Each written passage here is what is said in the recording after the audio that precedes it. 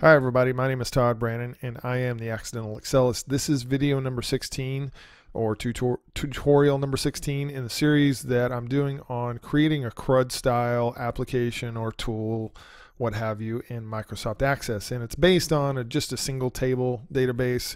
It's a customers table with customer information. So we've built 4 forms and we've actually gotten through all letters in the CRUD acronym: create, read, update, and destroy. In the last video, we finished off the part of our customer detail form where we can delete a form. So the problem that left us with, and this is really not a, it's not a problem with Access so much as it is the strategy that I took earlier on as I was building the application or the tool. And that was when I decided to, when we would go into the all customers form and you wanted to go into further detail on a particular form, if I clicked on that, I left it as such that the all customers form would remain open. You can see the tab there, so you can go back and forth, and that's left us with a little bit of problems. So if I go to 4011 here and I delete the record, let's just walk through that. I'll click yes to delete it.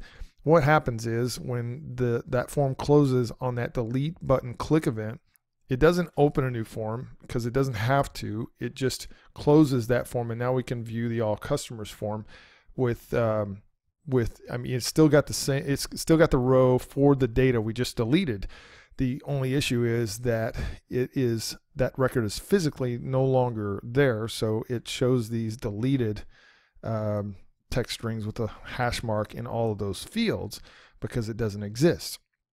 So the only way outside of reconfiguring our buttons and our click events to open and close certain forms, the only way you can refresh this is to go up to the records group on the home tab and click on refresh, which is no problem. We could do that. However, to me that's a little bit messy. We've come this far building a lot of really cool features that are almost like, software application type features. So I'm trying to make this as smooth as possible for, somebody to come in off the street that's not really access savvy and just kind of, they still know how to use a basic computer application. So we've got all these buttons here and things that we're going to, we've spent a lot of time mapping out. So I'm going to re-strategize how I did that before to help us with this issue. So the first thing I need to do is I need to add an action to our detail button click event. So with our all customers form open, I'm going to go to design view, and with the detail button selected, I'm going to go over here to the property sheet and then go to the event tab. And if your property sheet's not open, just go to your design tab up here in the ribbon, and over here in the tools section, just make sure you click that property sheet. And if it's not open, it's probably light gray like that. You just hover over it and click on it and activate it. So you go to the event tab, and we've already got an embedded macro that exists on our on click event for the detail button. So I'm going to click on this button with the 3 dots. And so what I'm going to do in here is I'm going to actually add an action. So much like we did in the click event for the buttons off of our main form, when we would open the all customers or view all button or the add new button, what we would do is we would have our action here set to open the forms that we wanted to open, but it would also have an action to close the window, close the main form window. So we're going to use that same concept here, and so we need to add the close window action, and then when I press tab, it gives me these details or these instructions it needs. So the object type is form, and then it's going to be the all customers form. So we're going to close the all customers form instead of leaving it open, and then in the buttons on the customer detail form, we'll have to add some actions to those on click events, which would be to reopen the all customers form. So let me go ahead and save this, close it, save the database, go back to form view. And so now when we go to, we click on detail, this should open the customer detail form, but not leave the all customers form open. So we should always have just one tab. So I'll click on detail, yes, save. And so now you see it just leaves the new customer form open. I can't close it and go back to the all customers form, because if I do, we get nothing. There's no forms open. This is a problem. So we need to go back, and we need to, I'll go to the main form, we'll go to view all. We'll go back to detail, and we can open up the customer detail form. Now we need to add those actions to all three of these buttons real quick. So it shouldn't be a big deal. This is kind of repetitive, so it's good. And if you've been following along, this is just kind of review. So let's go to design view, and I'm going to select the close button first. We're going to go in here to the on click event, click that button with the three dots. The new action is going to be open form at this point, and then I'll just press tab. And then the form name is all customers, of course. There's nothing else we need to do. Click save, click close, and now let's just test that real quick. So if we close, yes, I want to save. So let me go back in here. Let's close.